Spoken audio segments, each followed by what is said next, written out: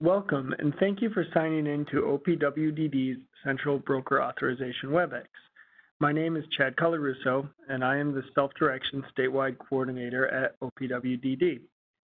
This WebEx is being delivered as discussed during our June 13th Fiscal Intermediary and Support Broker Quarterly WebEx, and the intention of this WebEx is to provide more information about the Central Broker Authorization process that is part of the new Support Broker Administrative Memoranda that will go into effect on July 1st, 2019.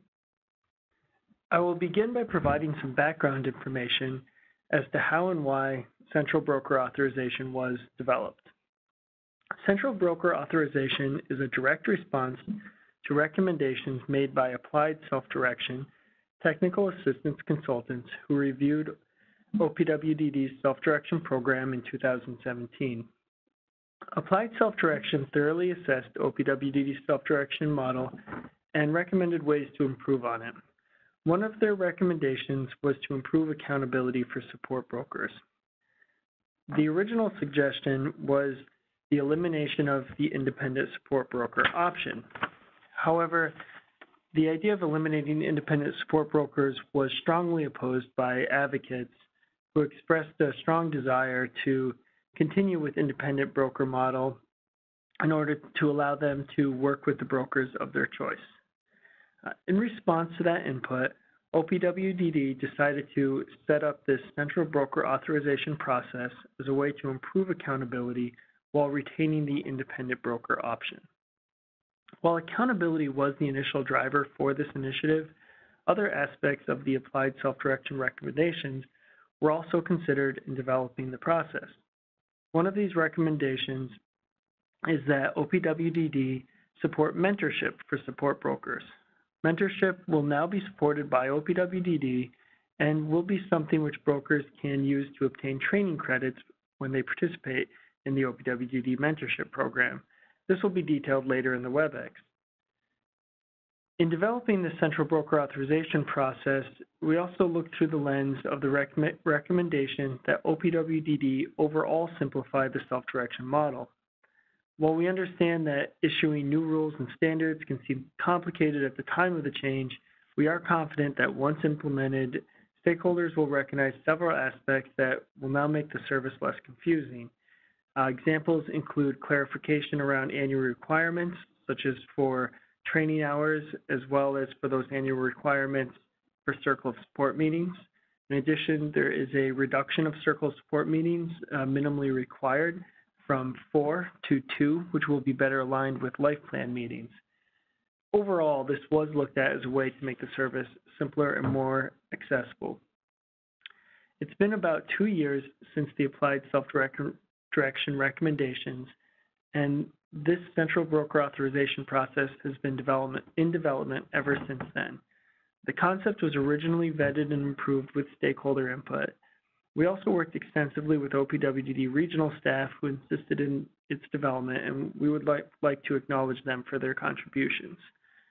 So now, having provided that background, I'm going to turn the presentation over to another member of the OPWDD self-direction team, Shobana Thambaraja, who is going to start providing details about the central broker authorization. Thank you, Chad. Good afternoon. I'm Shobana Thambaraja. I want to first take a moment to thank everyone who has joined this WebEx, especially as it was a short notice. We know that some of you are not able to join us due to time or conflict of schedule. You can get this information from your local DDRO liaisons. So we are going to talk about the ADM. I'm sure most of you have read the new ADM. Please make sure to review them. There is a typo error in the slide in the first bullet. The ADM is dated 2006-06. It should be 2005-06. ADM 2015-06 is replaced by ADM 2019-06, effective July 1st. So we are just going to go through the summary of the changes of the ADM. There are small changes in language and structure for clarity and consistency. We have updated the language to be consistent with the CCO implementation, like ISP to life plan, MSC to care managers. Also added section titled Billing for Support Broker Service Delivered Without the Individual Present. A lot of support brokers have always asked the question, can we bill when the individual is not present? It is very clearly written in the ADM with lots of examples. Support broker can bill when the individual is not physically present next to them. Revised circle of support meeting requirement. It used to be 4 times per year. Now it is 2 times per year. This is a basic requirement. If individuals need more, you can have more. We still recommend 4 times if possible. We have already received multiple questions regarding when does this become effective. This ADM is effective July 1st. The reason why everyone asks, when do we count 2 per the audit? Auditors will sample a claim that occurred in the past, then apply the standard in effect for the claim. So if the support broker's date of service is 7/1/2019 or later, the auditor would apply the new standard. That is, was there at least 2 circle of support meeting in the prior year in the case, where the time frame applies, like support broker agreement and the budget in effective with the support broker. However, for a service that occurs on 6/30/2019, the current standard will apply. That is going to be back to a year from 6/30, where the broker service has existed at least a year prior to 6/30. I hope this helps people understand why 4 circle of meeting is to be 2. Back to the changes to the ADM. We have added examples to clarify the circumstance where 1 meeting or 2 meetings would be required. Explain face-to-face requirements. Support broker has to be present physically for circle of support meeting, planning meeting. It's still not allowed to Skype or telephone or WebEx, and so brokers have to be physically present next to the individual. Revised billing language so that it ties to the support broker billing to the central broker authorization. Regarding the qualification and training requirements are now present in ADM 2019-05. We have added ISP/life plan section 4 documentation guidelines. These are the main highlights of the ADM. Coming to the brand new ADM, the 2019-05 is a really new ADM. We want to stress as much as we can. Please, brokers, SIs, please review them. Make sure you understand them. Authorization standards. The name of the ADM is Authorization Standards for Support Broker. We want to share the highlights.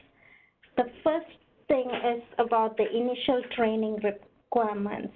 This has not changed. This is not changed for the current brokers who are listening to this WebEx. It is for the brokers who are going to be after the August 1st, 2019.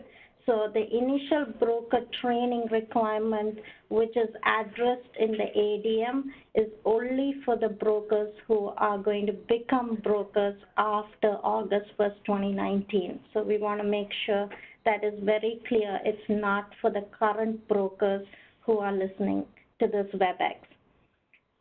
Current brokers also do not have to submit the initial trainings to OPWDD.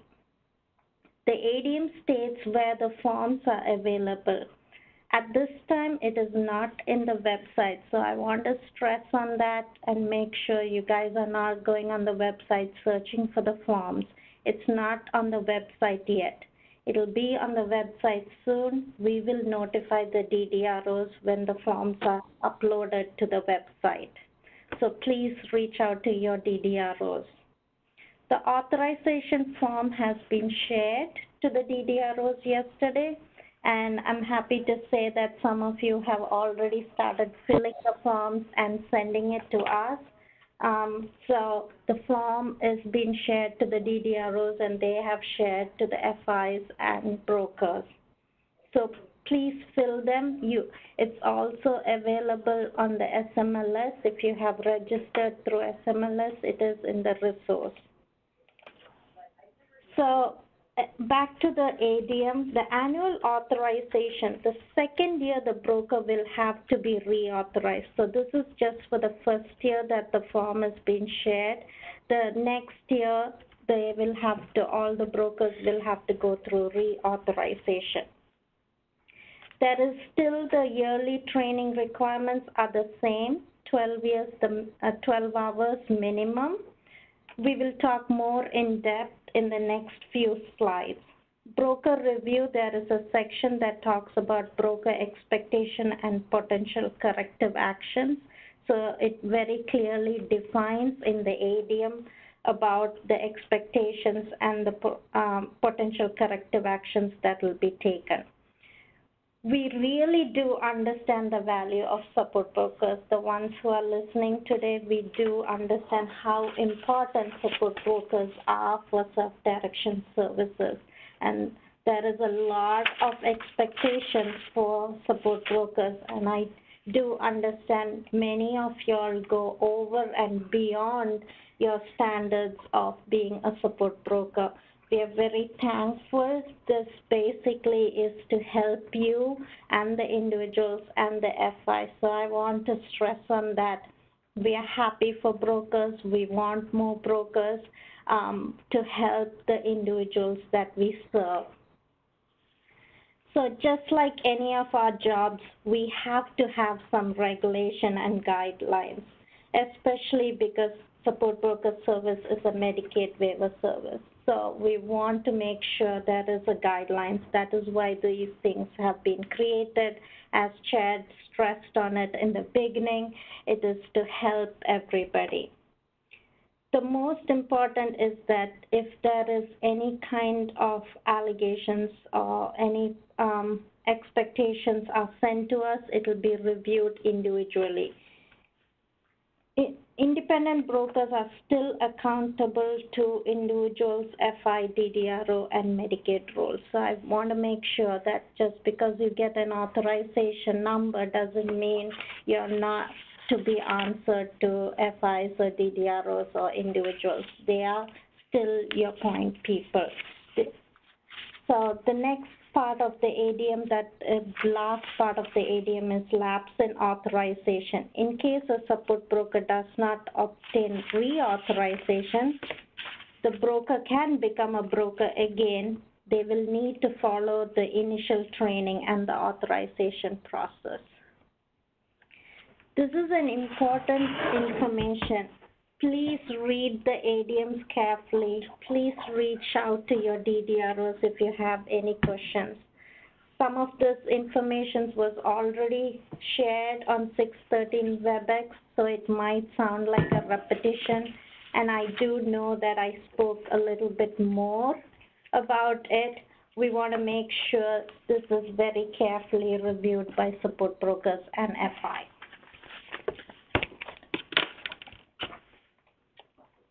So we want to talk about what support brokers, what do you all have to do to submit the forms? Support brokers, what does this mean to the current brokers that is listening, who are listening to this WebEx? When you submit the forms with all the correct information, you will be issued a 5-digit authorization number. So it is a 5-digit number. We are going to talk more in the next few slides about the form and the authorization number. This is just a heads up to let you guys know it's a 5-digit number. Support broker cannot bill for services after August 1st without an authorization number. So that we are stressing on that to let you guys know how important it is to fill the forms and send it to us in a timely manner way before August 1st. So you have the number, so if you do services, you can bill for them. This standard is the same for agency brokers and independent brokers. Authorization numbers, once you receive them, must be included in the self-direction budget, cost-neutral budget amendment, support broker agreement that was created or signed in the effect on or after August 1st. So any forms the support broker use, make sure these numbers are included. The budget still states broker certification. Please enter your authorization number. We will be changing the budget template and updating it soon. Once it's updated, we will notify the DDROs and the support brokers and FIs. So as of now, the template does say broker certification. So please use your authorization number once you have it when you do the new budgets going forward. Support broker agreement and termination forms are also updated. It will be available on OPWDD website soon. So please don't recreate the existing forms. As soon as you get a number, don't go creating a form. We have already done that. It will be shared with you, support brokers and everybody on the website, and your local DDRO will also have that. Support brokers will not necessarily be required to provide training documentation to each FI, which is a good thing, I feel. But at the same time, if some of the FIs want that requirement and it is in their MOU or letter of agreement, support brokers can send their training requirements to the FI. If the FIs don't require it, FIs can verify the eligibility through OPWDD. So FIs can reach out to us and we will let you know if they have done their training for the coming year. Shobana, I just want to jump in and elaborate on one point that you made regarding the documentation, which was, we have updated some of the documentation elements per the new standards in the new ADM, specifically the inclusion of the authorization number. And as Shobana said, for the OPWDD issued templates, we have created new form templates that will be available for support brokers and FIs and participants to access and use. They'll be posted on the OPWDD website soon. That said, for the service documentation, as before, those are templates. There's not a mandate that you use the OPWDD issued form. So agencies that are creating their own forms or doing the forms in electronic systems, those can be updated at any time as of July 1st to incorporate the new standard. But for anybody looking at and using the OPWDD form, again, those will be updated, and the new forms will not be required for use until August 1st, 2019. Another topic I want to touch on, again, something Shobana mentioned, but because we've received so many questions and we're continuing to receive a lot of questions in the Q&A, has to do with the transition of people's circle of support years. We've received a lot of queries on people wondering how their circle of support year will be applied as it changes with this July 1st effective date for the ADM and the reduction of the minimally required circle of support face-to-face meetings from 4 to 2. And the best way to look at this is to remember that when OPWDD or OMIG or any other auditors are looking at a broker service, they're going to consider the date of the service, which is the date and the Medicaid claim, and then they're going to apply the standard that was in effect. So for a broker service delivered today, what an auditor will do is look backwards one full year and look for, was there 4 face-to-face meetings delivered in that time period to meet this, assuming that there was in fact a full year of brokerage. As of July 1st, if the claim is dated July 1st, they're going to look backwards a full year and apply the standard of were there at least 2 meetings if there had been brokers for that year. So as this is a reduction in the requirement, anybody who's been in compliance or at least been halfway in compliance as of July 1st will not have to have anything to worry about as the standard changes from 4 to 2. For the future, for compliance perspective, the way to look at it is remember to think when the claim happens, going backwards a year.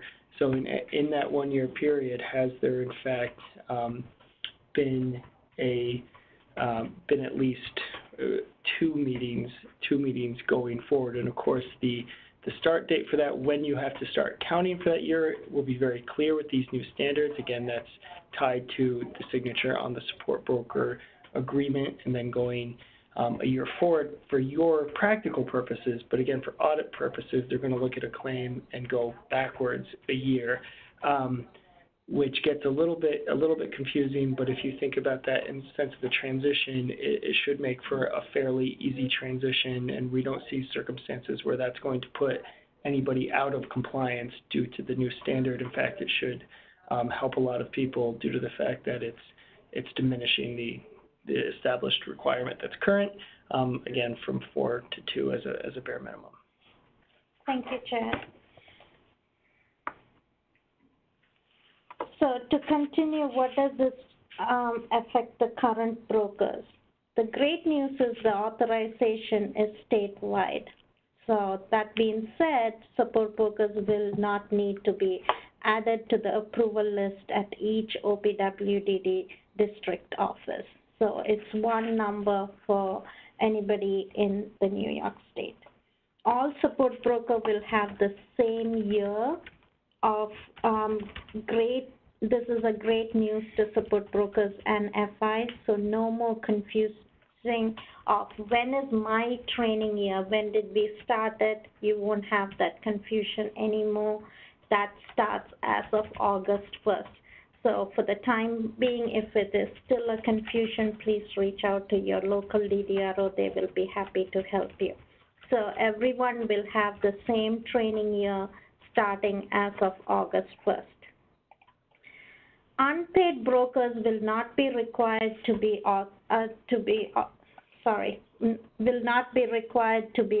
having an authorization number.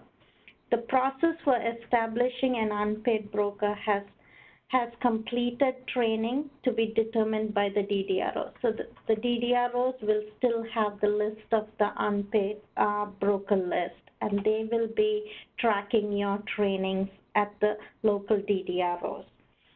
If someone is working in as an unpaid capacity and wishes to start billing for a service, then they can apply for an authorization number. So unpaid brokers, there is no billing. That is why they don't need an authorization number. They can leave the fields on the forms empty in the budget or in a cost-neutral budget amendment or in a support broker agreement. Unpaid brokers can leave the authorization field empty, or you can use the 999, the five nines, because that is the non-value for any programs. So unpaid brokers, if you want to use a number, you can use the 999. Make sure it's 5 nines because the authorization number is a 5-digit number.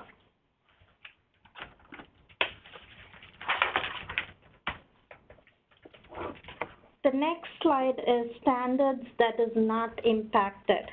So I know a lot of FIs and a lot of brokers, you guys still ask, are we still supposed to do the background checks? Yes, you will still continue to do the basic requirements of the fingerprints, MHL, CBC, and so on.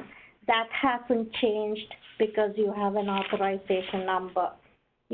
At this point, every broker, every independent broker who works with different FIs will have to go through this process per the FI's requirements. There's no change to it.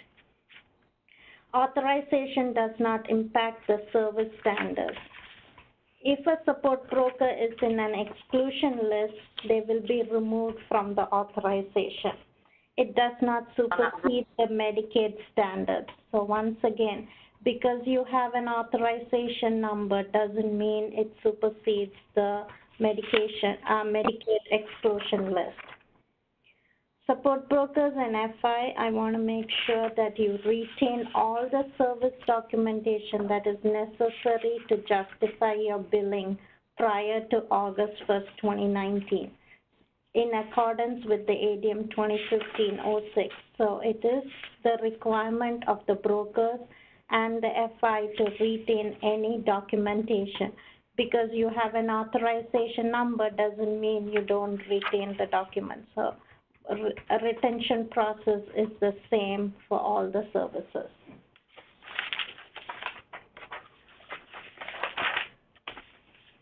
So we would like to show you guys the forms, the authorization form. I'm sure a lot of you have already seen the form that was sent out.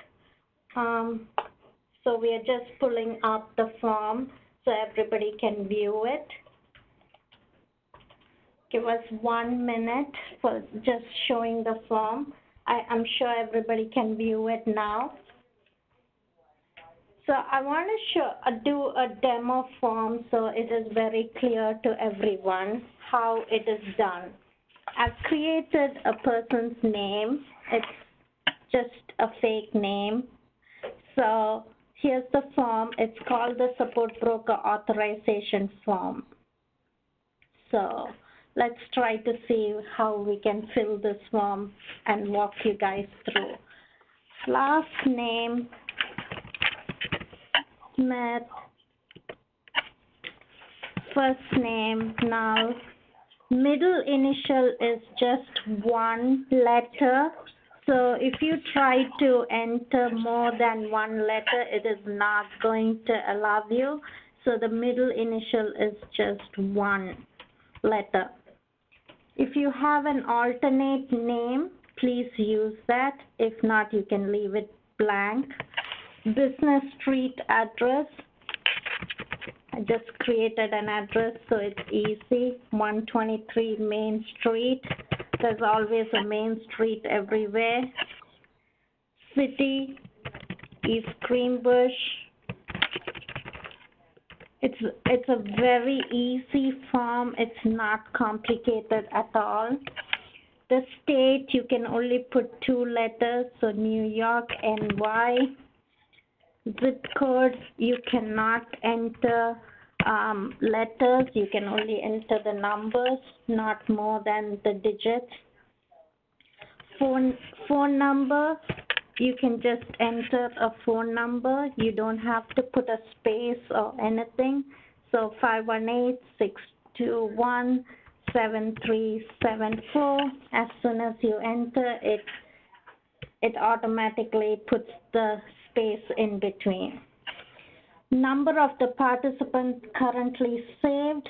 Please make sure it's not the number that you have agreed upon. It has to match with your support broker agreement. So if you have signed a support broker agreement, that's what you have to put in. So in this case, I'm putting in 4 participants that Null Smith is working with. Email address, make sure you write your business email. Please don't write, if you have a Facebook account or anything, don't give it out. I'm sure you don't want to share those information with everybody. So make sure you use the accurate personal business email that you give it to DDROs and families. Name of the agency, if you are an independent broker, please write independent broker. If not, if you're an agency broker, please write the name of the agency. I'm just writing name of the agency. So, and so make sure you write whether you are an independent broker or if you are an agency broker, please write agency broker. Please check if you wish to be included in the public version of registry. If you want to still take more cases and want to share this with your DDROs, individuals, MSCs, please, it's a check mark. As soon as you hit enter, it's a check mark. It's very easy. So, Section 2, broker list you are currently included in. This just gives us an understanding of where you want to serve. So if you is Greenbush, so I selected Capital District is one place that you would want to work with. Unless you want to travel 4 to 6 hours a day to meet any clients. If you wish to do so, you can click somewhere Long Island, but I'm just clicking that and going to Section 3. The years of service as a support broker, you can enter. If you have worked for a year and a half, if you enter year and a half, it's going to round up to 2. So here you can see, if I put 1.5 years, it's going to, as soon as I press enter, it's going to round up, not down. So it's going to be 2. So don't try to think you made an error. It's just rounding up. Number of participants that you have an active support broker agreement. This is checking, this is a repetition to the Section 1. This is just making sure you have entered the right numbers. So,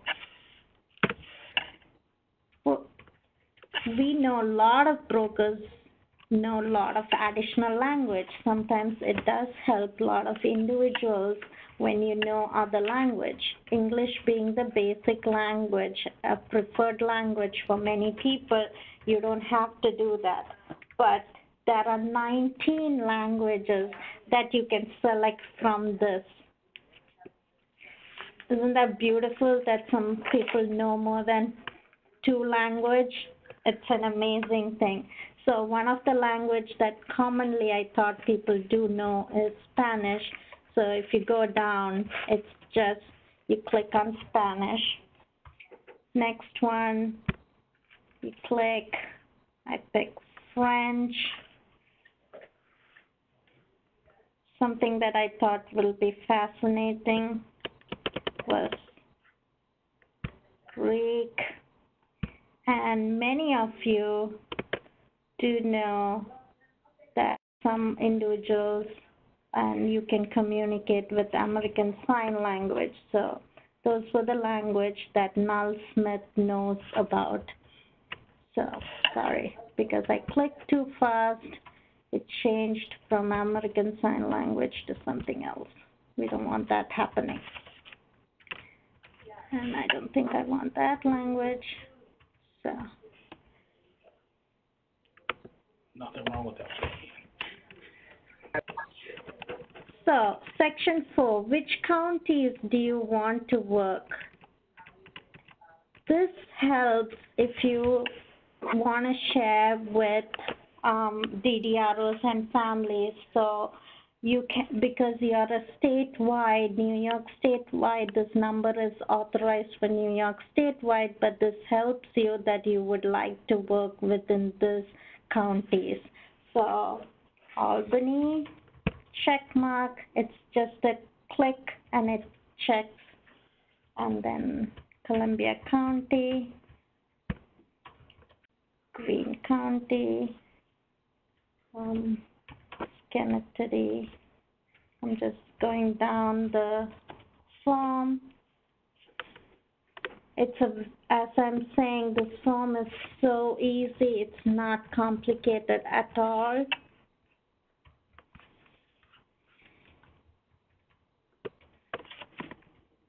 So those are the things that is checked.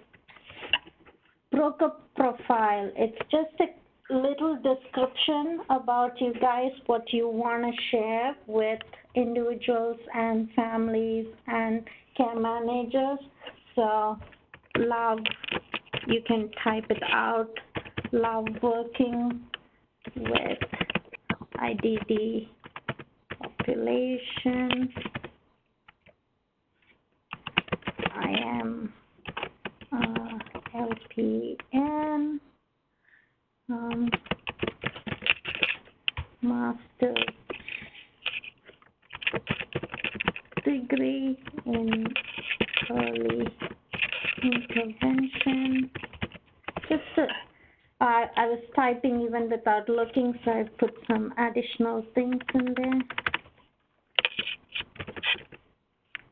Master's degree in early intervention. So anything that you think will be nice that you would want to share, y'all can write that.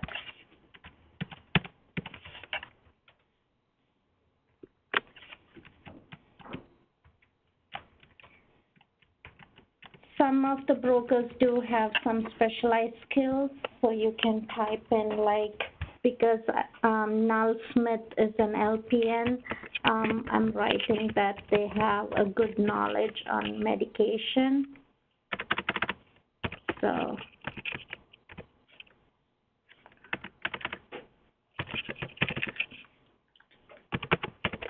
holistic approach.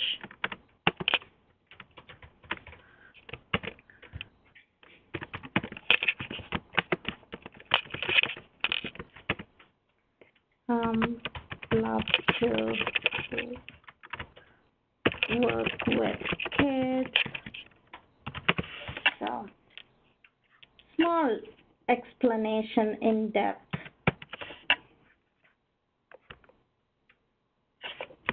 Next section is your agency contact information. If you work for an agency, please enter those informations, the name of the agency, the contact person of your agency, like your supervisor's name,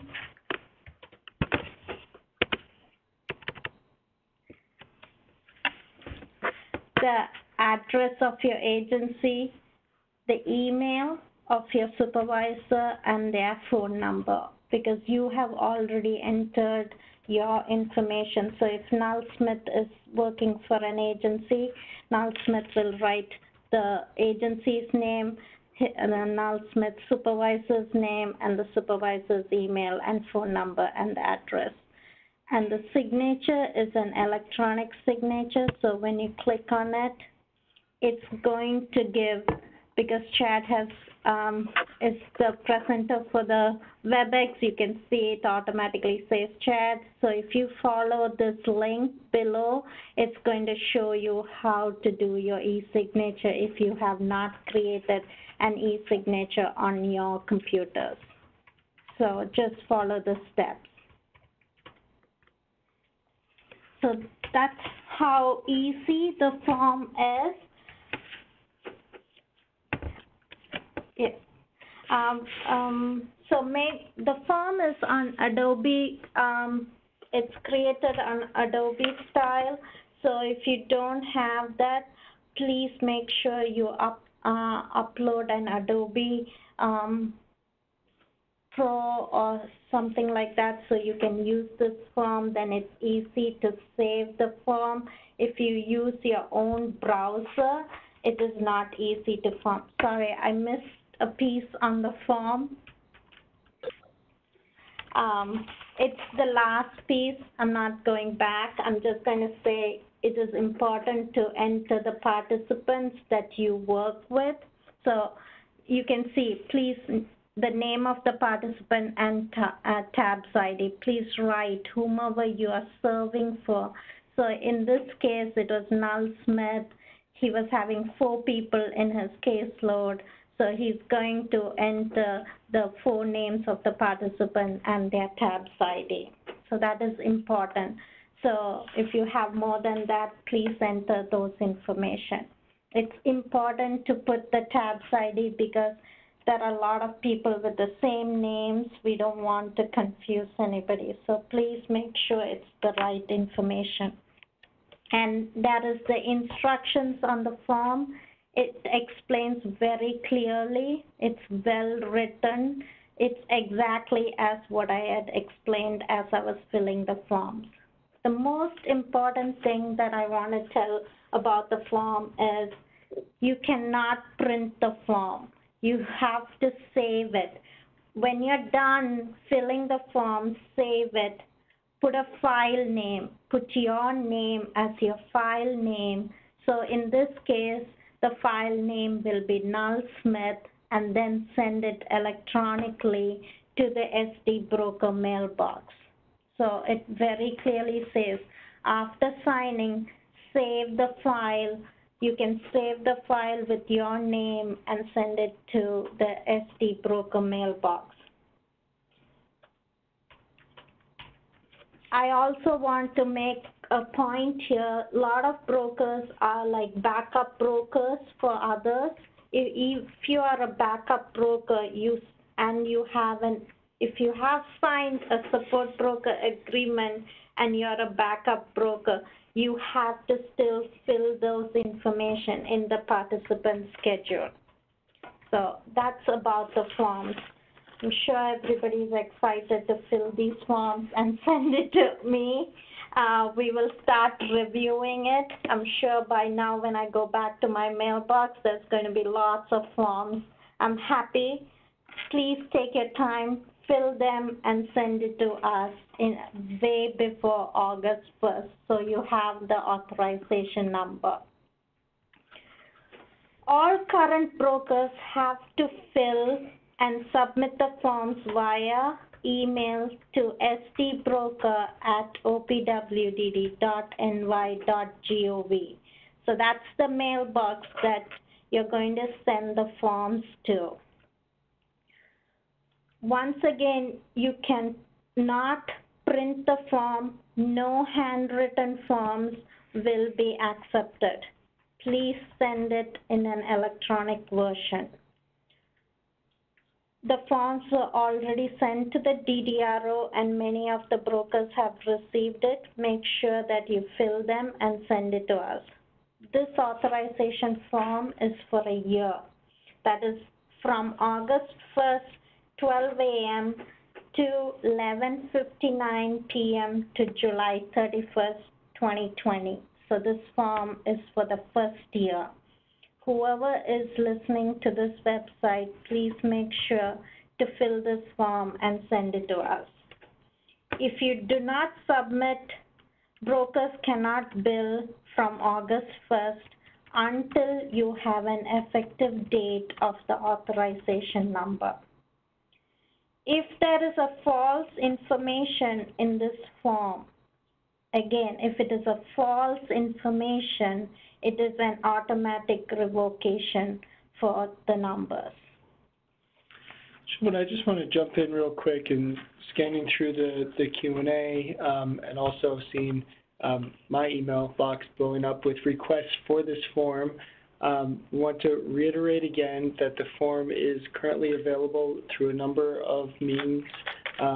It can be obtained for anybody who registered in a statewide learning management system for this course. This form is one of the 4 resources, the PowerPoint as a PDF, both of the new support broker ADMs, as well as the support broker authorization form that Shobana just went through in detail. All of those documents were posted as resources to this training, so you can actually get them. The most direct way you can get them is right from your statewide learning management system account, which you use to register and attend this training. The forms are available there. There's good information if you're having any kind of technical difficulties navigating that, to contact OPWDD's talent development and training department, and they can help you out. It's really worthwhile to get familiar with the statewide learning management system now. As we go forward in the future, looking at more trainings, we do intend to continue using that online learning management system. So, you know, there's no better time than the present to start getting familiar with it, and that is a good primary source to get the forms.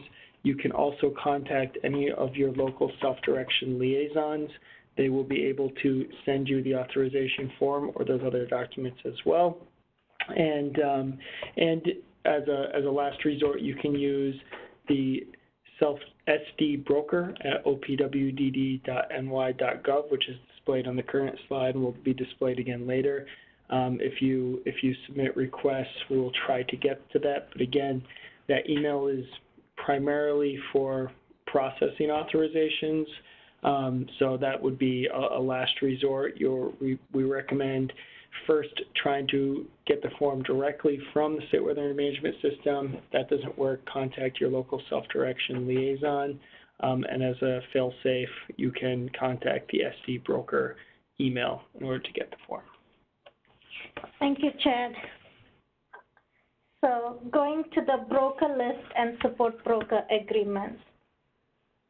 There will be a verification list available that contains the name of the support broker, city, authorization number, and the effective date of the authorization.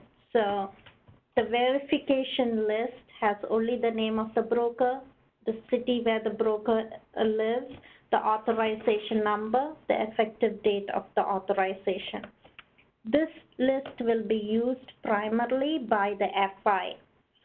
So FIs, that's when your years, as soon as I say FI, all the FI's years pop up. I can see that.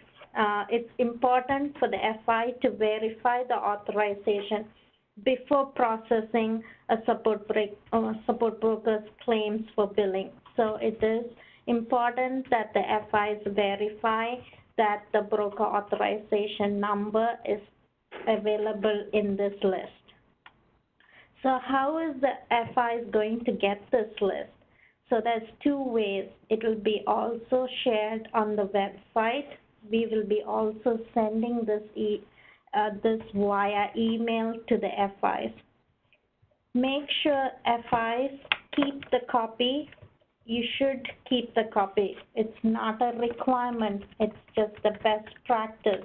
When we send out these lists, keep a copy. As the website will only have the most current version. So if you're going 6 years back later to look at if the broker had a broker authorization number, the website will only have the current people. So it is the best practice that we are going to say is to keep these in your file, because the auditors will want to look at the list. We will also share these information to the auditors. So there is two versions, as I described, as the verification list and the public version. So when I showed you the forms, if the support broker checks the mark for public version, which is an optional, not all brokers need to check it to see that they want to be on the public version. So if you check the public version checklist on the form, we will create a list that will be shared to the DDROs. And this list will be shared to individuals, parents, family members, and care managers. So basically, this will look like the same list that brand new families, if they're looking for brokers, they can reach up to you guys to see if you want to pick up any new cases. As mentioned earlier, there is a new support broker agreement form. As Chad stressed on it, this is a form that we will share if agencies want to use it, or you can use it, or it's a backup which has the broker authorization number slot in it.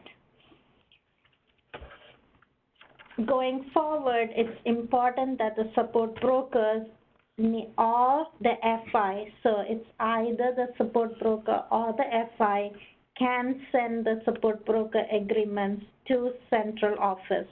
So all this time, support brokers used to sign the agreements, the participant signs the agreements, sends it to the DDRO. Going forward, it is also important to send the support broker agreement to central office via the SD broker mailbox. So going to the trainings, the next most important thing and most commonly asked question is about trainings. So the first thing is about initial training. When I shared about the ADM, we did say that the initial training is only for the brand new brokers. So what I am sharing now is for the brokers who are going to become brokers after August 1st.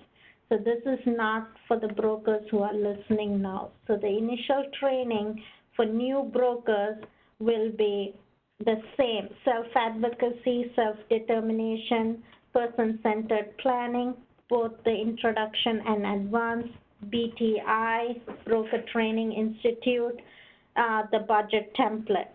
The change is the brokers after August 1st will have to do the 6 trainings prior to getting the authorization number.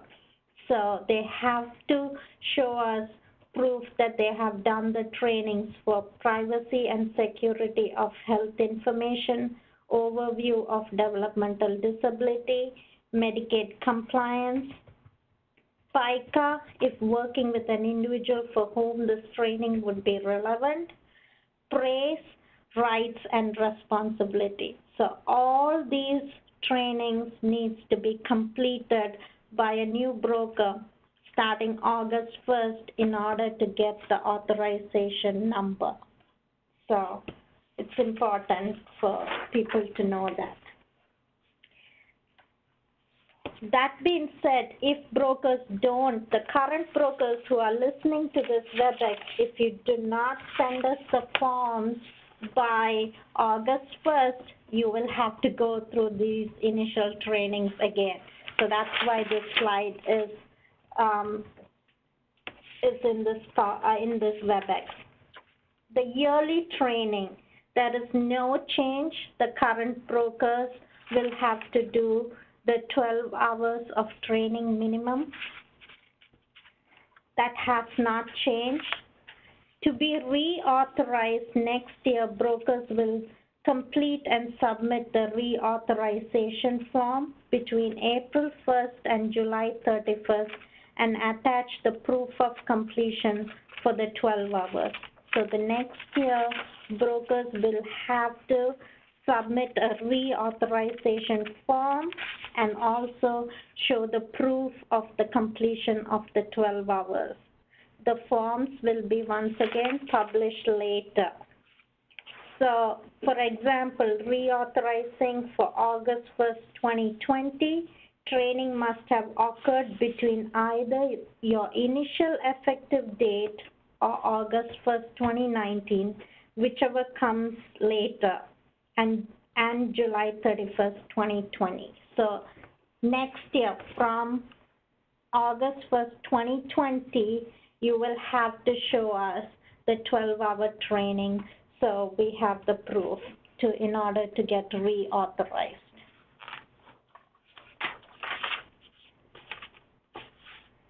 So you would have noticed that there is a prorated yearly training in the ADM, which is very clear. This is for brokers who become brokers after August 1st. So from August 1st to October 31st, if you are a broker and you have an authorization number, the training is 12 hours, no change. Anybody who is a current broker effective August 1st, your requirements is 12 hours. There is no change to it. If a broker becomes a broker on November 1st or November 30th, they will do 9 hours training. So they're not rushing to get to do the 12-hour training. If anyone becomes a broker on May 30th, for example, they will only have to do 3-hour training. so it is very easy. It's not making the broker stress that they have to do 12-hour training. I think it's such a useful thing for brokers to know that it is a shorter one if you'll become brokers later. It's an advantage for the new broker. So I'm just going to advise you, a lot of people are asking, just if you touched on it, but just to clarify on, people are asking if you want them, for existing brokers, to send you their annual training verifications for last year, or if you were talking about going forward for next year's reauthorization. Do you mind just speaking to that, because it's generating a lot of questions? Please don't send your current year training to me, because it's going to fill up our mailbox. We want to make sure that your authorization form is the most priority. We do not need any form of any forms attached to any emails proving your 12-hour training for this year. This yearly professional training for the 12-hour is for the next year starting August 1st, not for anything before August 1st. So please don't send your trainings. I'm not going to check them. Thanks, Shobana. You know, and again, just to reiterate, the basis for the grandfathering in, that is current brokers, which I would assume is the vast majority of people attending this WebEx.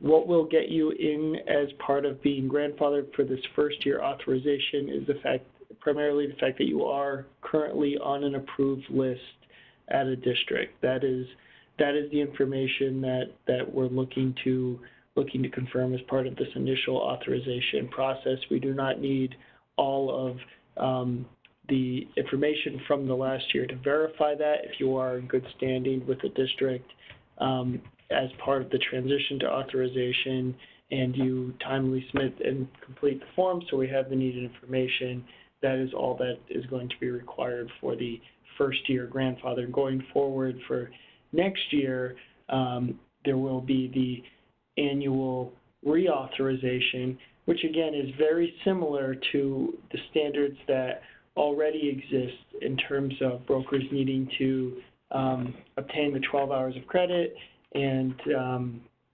complete those annual trainings. The difference being now, instead of having to send that information to all of the FIs and districts you might work with, you will now be sending it to one central place, and that'll constitute your authorization, which is what the districts and fiscal intermediaries will verify, instead of needing to verify each individual aspect of a broker's training.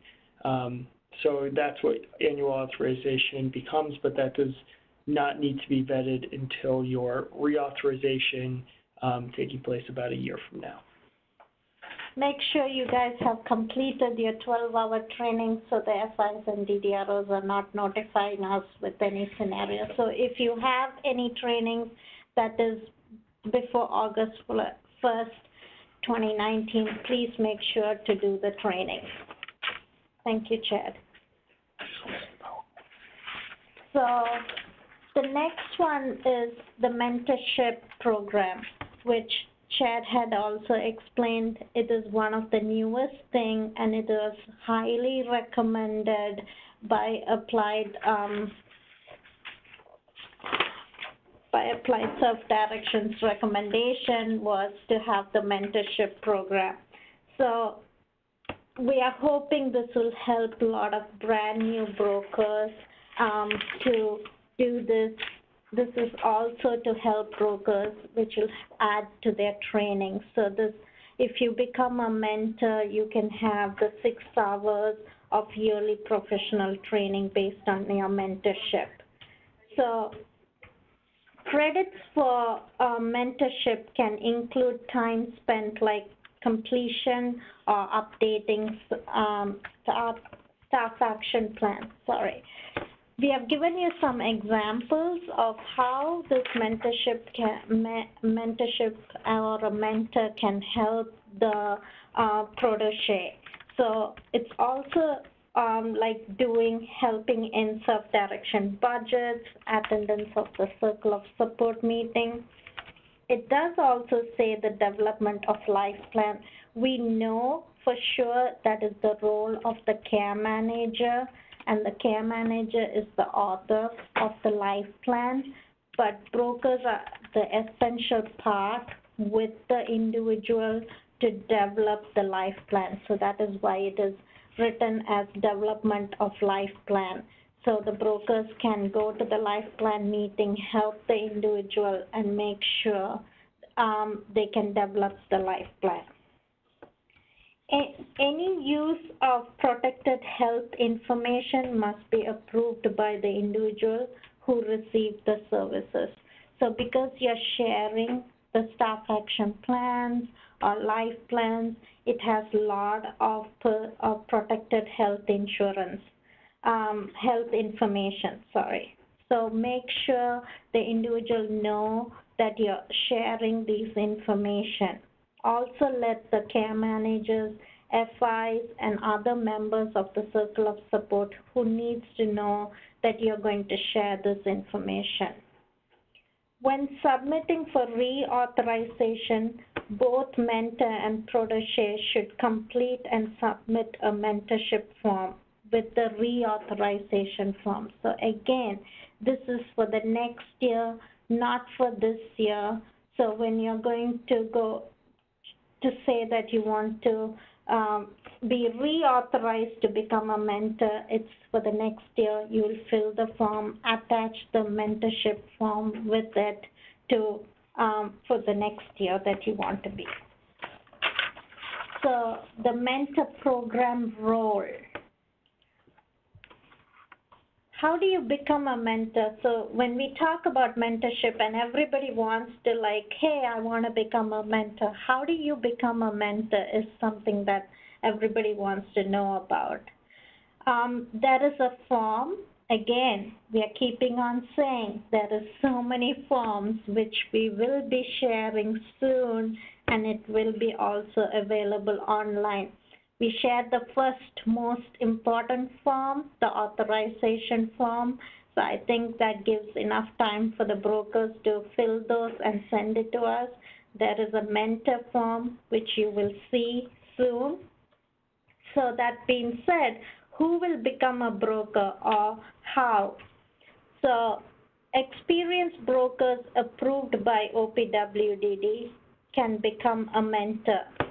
So literally everyone who is a support broker today, if you want to become a mentor, you will have to reach out to your DDROs once you have the form. You will complete the form, submit it to the DDRO. The DDRO will forward it to us and we will make sure it is approved or not. If you get a notification, will be sent to the support broker via email to say if you become a mentor or not. Once you receive that email, that is the effective date of you being the mentor. So this is not the authorization number date. When you fill the mentor form and submit to DDRO and we send an email to the broker, that date is the effective date of you becoming a mentor. So make sure you have that email as your backup saying that you have become the mentor. So who is that who is going to be a protege? Anybody, any new brokers before the end of the first authorization year. So anybody, literally any newbies, anyone who wants to learn to be a broker and who's already got an authorization number within their first year is what the mentor can help that broker. So that is the most important thing to know. Upfront approval is not required for eligibility, but they are advised to make sure mentor is approved. So it is important that you ask the mentor that they are approved to become mentors. So you can do the program together and submit for training. I just want to pause for a minute to ask if there was any more questions regarding the mentorship. So the most common question being asked about payments, about mentorship is regarding payments, and people wanted to know if they can be paid or if there's service available to pay for mentors being mentors. So as you all know already, to be having the 12-hour training, you cannot get paid. So the simple answer is when you are doing the mentorship, it is calculating towards your training of your 12-hour training for a maximum of 6 hours. So a mentor is completing it in order to get the training hours. So simple answer is you're not getting paid. It's an additional qualification for you. You can write it in your resume that you were a mentor, but you're not going to get paid for it. I hope I answered it very clearly. Thank you. That does help. And then a lot of other people want to know if both the mentor and the protege are eligible to receive training credits. So it's 3 hours. The clear answer is yes. Both of you will get the training hours. So if it is 6 hours, 3 hours for the mentor, 3 hours for the protege. Okay, thank you. Those were the main trended questions that came up. Though, as we received before, the other question is, can you reiterate the time frame for when somebody could be considered as a potential mentee? So the mentee is the protege. Yep. So that is it's before the end of the first authorization year. So say a broker becomes a broker on October 1st of 2019. So from October 1st, 2019 to that year ends, the authorization ends, you can become a protege. I hope that is clear. So does that mean that people who are going to be grandfathered in as authorized brokers as part of this transition would not be eligible to be proteges? That is absolutely correct. So that's why I use the word newbies. You guys are already grandfathered, you're already brokers, so you are the ones who are going to become the mentors. So that's the best thing that I can tell you. Not every broker is going to be a mentor, so I don't want you to take that from this WebEx thinking that whoever is present today is going to become mentors. You will have to fill the forms, submit to DDROs. We will make sure that you become a mentor. If there's if not everybody can become mentors. If you don't get an email, that means you didn't become a mentor. That doesn't mean, that also says next year you can apply to become a mentor. So if this year you were not granted as a mentor, doesn't mean you can never become mentors. You can reapply next year to become mentors. I hope I didn't confuse anybody. Can you go over, a couple of people have asked for repetition on the health information privacy aspect of this mentorship program, and because that's so important, and I think it's going through everything. Just, do you mind going back and just reiterating some of the important aspects of that? So when you're a mentor and protege, you're sharing individual who's receiving the service, their Medicaid numbers, their budgets. These are all the most important health information or anything like that, their Medicaid information and all those things. So you do not want to just take it and give it to the protege or mentor sharing it. It is important that the individual knows you're sharing and they're okay with it. That's the most, and also the FIs might have some clause that they prohibit you from sharing the protected health information. That's why we are saying make sure the FIs are also aware that you are sharing the budgets or staff action plan, life plans, and one of the things the mentor can do is go to circle support meetings. So you don't want to bring a mentor to a circle support meeting without the individual knowing, because it's their meeting. They need to know who's coming to their meeting. So you don't want somebody suddenly showing up for the individual's meeting. Oh, hi, I'm the mentor for the broker. The individual needs to know somebody is coming for the meeting. So that's why it's important that you let everybody know that you're sharing and it's okay to share. If any one of them refuse that you cannot do it, please find out why and take the needed steps for it.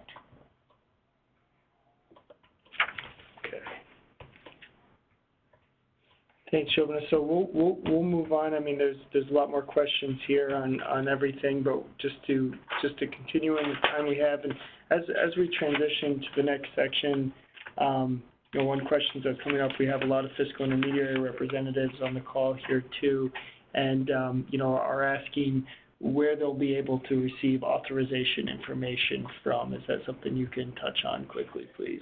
So I know the FIs want to know where is this authorization number. As I described, it is a verification list. So any brokers who submits the authorization form will have an authorization number, which will be on the verification list, which will be available on the website.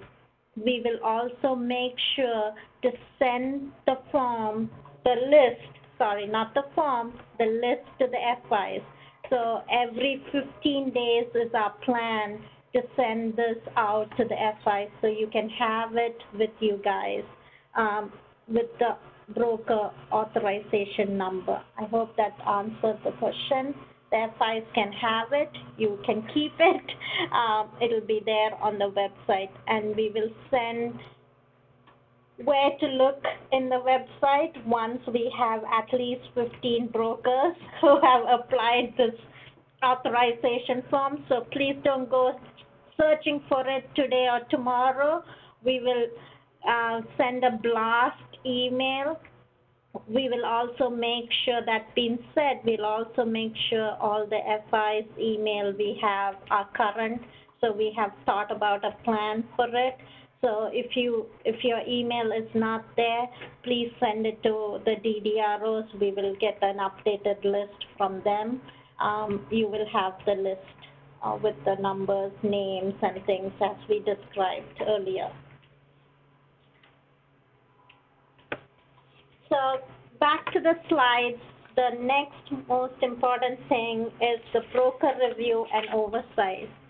As Chad described, why this authorization was found or created and it started was to find accountability for brokers. As I described again, support brokers, you guys do a great job. Y'all are like the most important players along with the individual for self-direction service. But just like anybody, we all have a job. There should be some kind of accountability. That is why this was created. I want to stress again, this is not to scare brokers. It is to help you. The broker review process is also to help brokers, FIs, individuals, and everybody who is a part of self-direction service. So if any complaints or issues that the individual or family has, you still need to go directly to your DDRO. So they are the point person. The DDRO is the one who gives you the list of the brokers, who tells you about self-direction. They are the most important people. So any families or individual, if you have any complaints about brokers, please reach out to the DDROs. The same with the brokers. Brokers, DDRO is the one who still does the BTI training, do their monthly meetings with you guys. They know you. So if you have any issues, reach out to your local DDRO liaisons. The complaints must be a clear statement of the incident involved and support information. You cannot send like a blanket thing saying support broker didn't show up for a meeting. It needs to be a clear statement. If there is documentation that you can attach to it, please send that. FIs, this can forward any issues to the central office directly.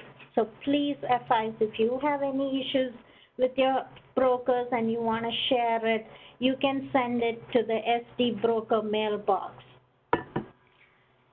Central broker, so the central office will review and submit the compliance and make a determination. So just because you send one, we're not going to take an action immediately. We're going to review them. It's going to be looked at it case by case. If the matter is not within the scope of the program, we will archive the complaint, but no immediate action will be taken. So just because somebody sent it, but it is not a part of self-direction, it's something else that the broker did in another job that they do, we are not going to take any actions because it doesn't have to do anything with self-direction.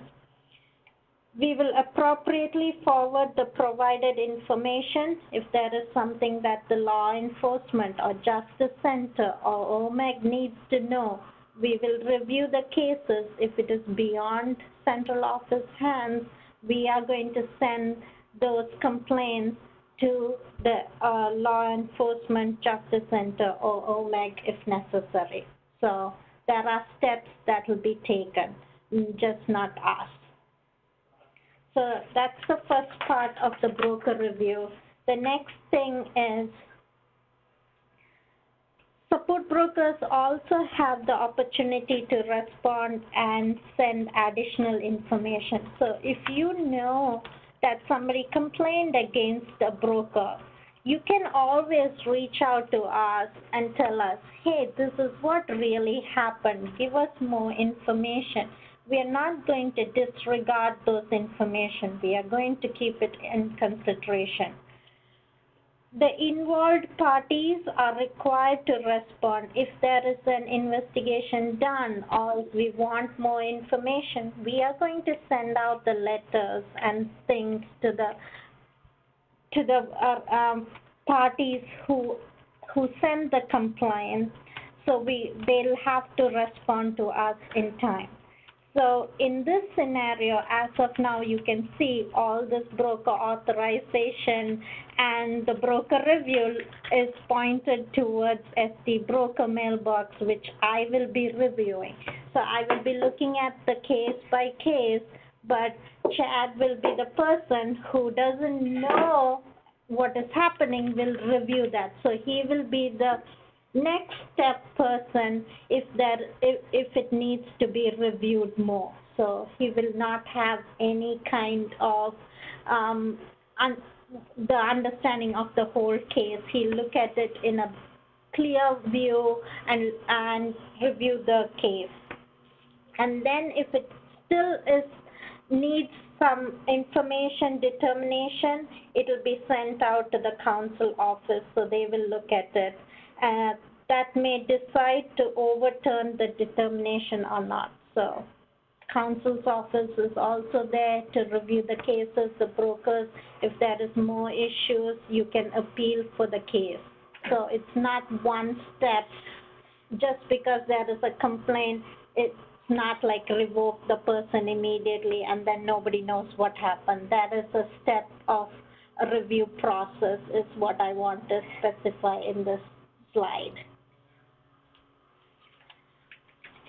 What are the expectations of brokers and potential outcomes? So Provide services as outlined in support broker agreement. So if make sure what is an agreement. An agreement is so important that you sit down and review with the individuals, and if you say that you will do some duties per the support broker agreement and you do not follow it, it can say that you didn't do your job for your expectation because you have checked the mark in the support broker agreement and you're not doing it. Then somebody can file a complaint against you guys. Maintenance of systematic knowledge of the person-centered planning and support. It's important. Person-centered planning is so important. That is why all brokers have to go through the person-centered planning training. So to have that knowledge to help the individuals to have for self-direction service. Providing proper notification to OPWDD, FI, and participant if support broker wish to discontinue the provision of support broker service. So all of a sudden, you have agreed to work with some individual. You cannot stop working with somebody all of a sudden. You have to notify the DDRO, the OPWDD, the FI, and most importantly, the individual whom you serve to, because they look forward for support brokers. I'm not saying that you want to do this, you drop the case and run. There might be some scenarios, some cases, but please share the information with them. Appropriate notification if reducing your caseload. So not like 1 or 2, but even if it is 1 or 2, if you're reducing the caseload, please let the OPWDD, DDROs, and FI know. If it is a lot of brokers, if some brokers have a lot of caseloads and you're reducing like almost to half of your caseload, please make sure you let everybody know. As I stressed again and again, each case will be reviewed individually, so there's no blanket reauthorization or anything like that happens. What are the outcomes that could happen after we review the cases? Sometimes some brokers will have to go through retraining.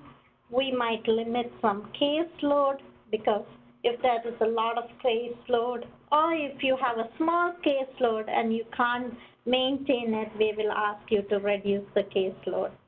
Sometimes it might be a suspension, sometimes it might be a revocation of your authorization or your support broker to be a broker. If there is more, there will be a referral to the Justice Center or OMEG if there is a Medicaid issue. Because remember, support broker service is a Medicaid waiver service and it is with the Medicaid dollars. So these are the potential outcomes that could happen if there is a broker review that is done for a broker. So that is about broker review. I want to just stop for a minute. Sure, and I want to reiterate one of the things is we're really digging into talking about broker oversight and expectations and potential outcomes. I do want to enforce that while the main driver for central broker authorization was ensuring accountability for support brokers, that was something that was being considered, all along, and part of this initiative is to not implement a heavy-handed approach to penalize brokers. Rather, the idea is to be able to centrally track and to be fair and consistent when there are issues that do come up. And again, these are things that were being handled previously. Support brokers, we want to be able to continue having that independent option, and in order to do so, this was a realignment fixes some of those things, especially where some of that service liability lies for independent brokers, making sure you're getting development hours and other aspects. But again, it's not a process to punish brokers, but rather just to continue making sure that that those elements that were previously required and are now further clarified continue to be met.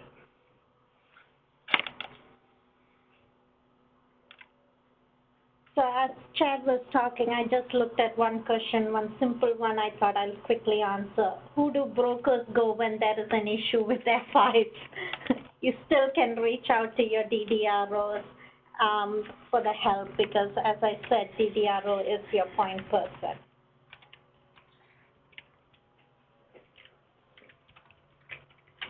So now the most important email that everybody should have it on like speed email is sdbroker@opwdd.ny.gov for sending out any forms and things like that.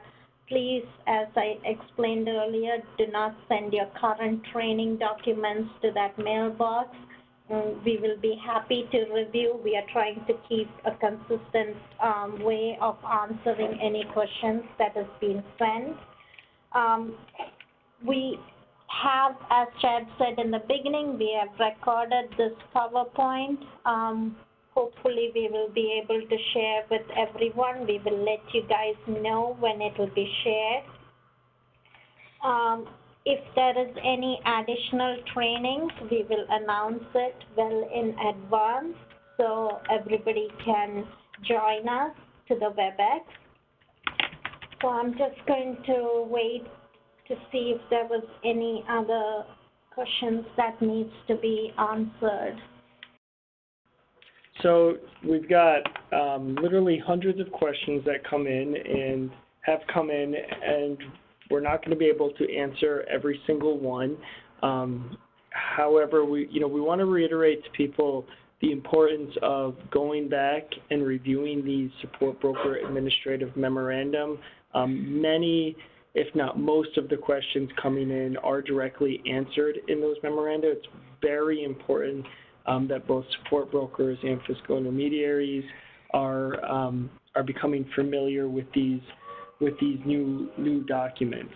A couple of the frequent questions that have come in, we know there's a lot of unpaid brokers out there, frequently family members who are only providing support broker services to their own children or other family members. And one of the questions that came up a lot for these unpaid brokers is, must they fill out and send in a broker authorization form to obtain an authorization number? And the answer is no, it is not mandated. The authorization is a billing standard. Where there is no billing being generated by an unpaid broker, there is not a requirement for authorization. The same expectations established before in that unpaid brokers, whether it's a person acting as their own support broker or a family member who's doing it on an unpaid basis, will still be expected to have gone through the broker trainings and have a support broker agreement in order to establish that they understand what's required as part of the support broker role. However, unpaid brokers who may be interested in expanding and acting as and becoming paid brokers in the futures are free to fill out the forms and submit for an authorization number now or in the future. Now could be a good time to do it to become grandfathered. So it is entirely permissible for unpaid brokers to obtain an authorization number now. Though, again, where there's no billing being generated, you would not need the authorization number as part of the current billing standard, but you could do so in order to be able to be billing in the future without having to go through the authorization process later. One of the other questions that came up had to deal with unpaid brokers and background checks. As Shobana detailed earlier, there's no change to background check requirements. Broker authorization is separate and apart from required background checks that are part of OPWDD regulations and are required there. Specifically for unpaid brokers, I can't give a blanket answer for whether or not an unpaid broker is going to be required to do a background check. Providers are going to be looking at the regulations, especially the new detail provided in the volunteering ADM that speaks to the differences between natural supports and volunteers, and looking at that role in a person-specific situation. So they may still be needing to require background checks for unpaid brokers if it's determined that those regulations apply as a volunteer. However, if somebody's determined to be excluded as a natural support, then they would not. But again, that's going to be up to the provider agency who's going to be accountable for for background checks where applicable. Another question that came up many times was from people who provided support brokerage through multiple agencies, multiple part-time broker jobs, or both worked as independent brokers and as agency brokers. And the question being, do they need to obtain multiple authorization numbers? The answer to that is no. Each authorization number will be specific to the broker and will apply both to independent and agency or multi-agency status.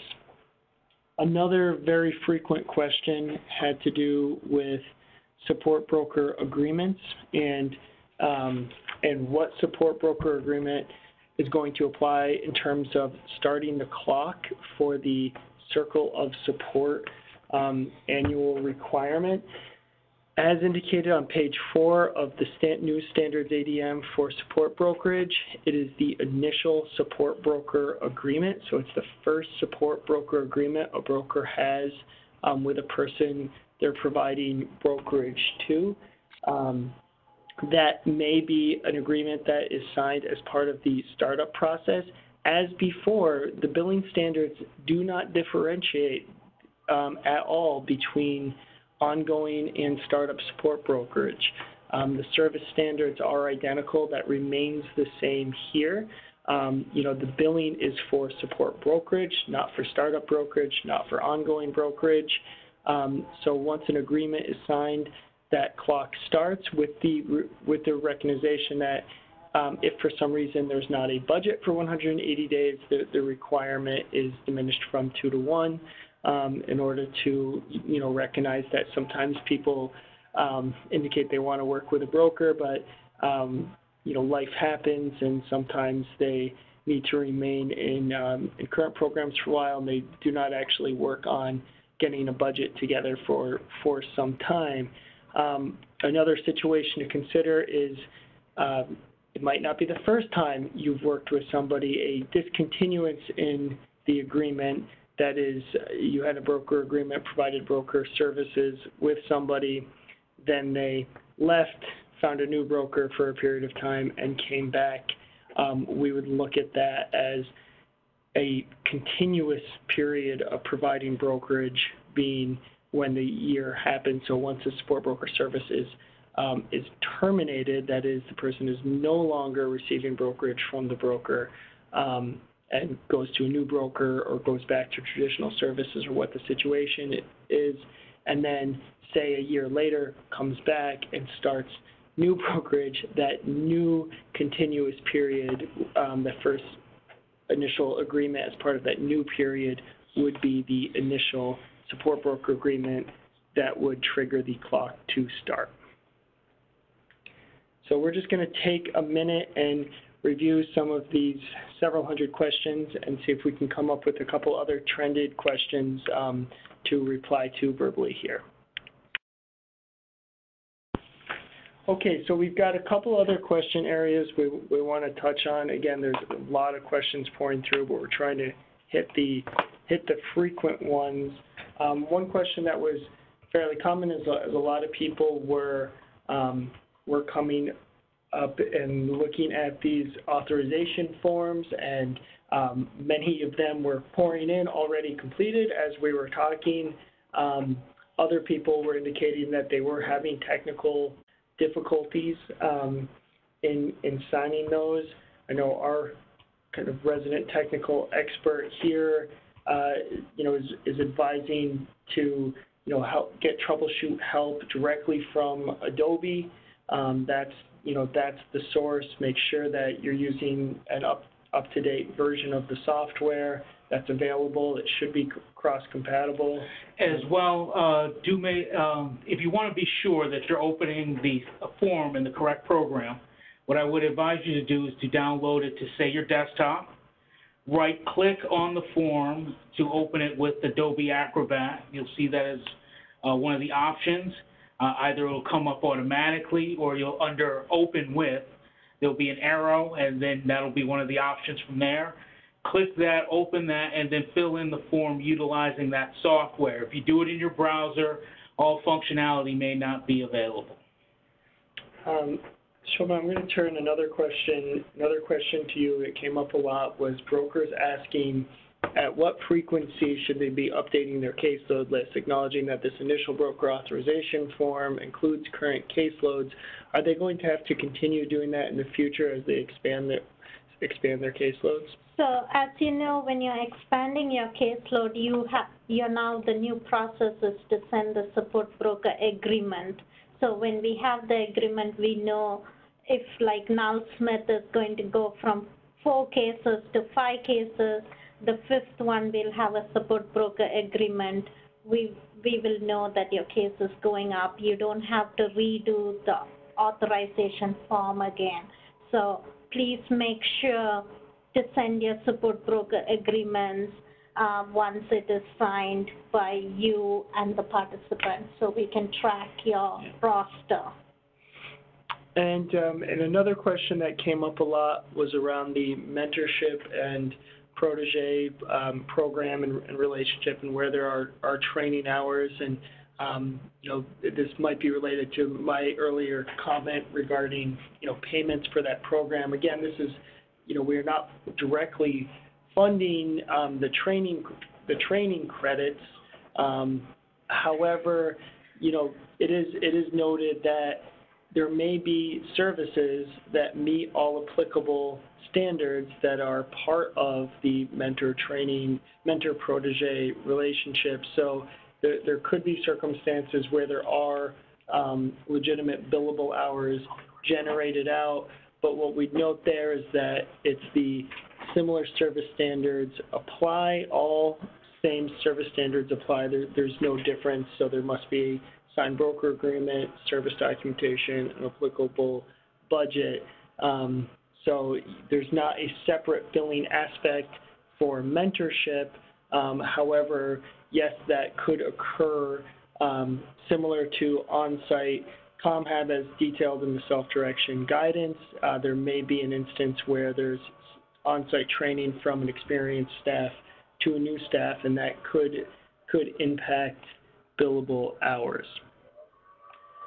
So I know there are still a lot of questions coming in. We want to remind everybody that again, the self-direction broker, the SD broker at opwdd.ny.gov continues to be the primary source. And somebody want to jump in? And yeah, I just saw one question, and I want to say, it says if one person has 2 brokers, do they both need separate broker agreements? Again, if both the brokers have to bill, you need a broker agreement. So a broker agreement is important if they are going to bill, and it should be also in the budget template as the backup broker. So make sure those standards are very clear. You need the broker agreement in order to bill. Okay, great. Well, thank you everybody for attending today's WebEx. We will continue to look at the questions and examine things coming in, and continue to work on getting out helpful guidance in order to continue providing clarification around the details of implementing this centralized broker authorization program. And so we are now going to sign off, and once again, thank you for joining us today.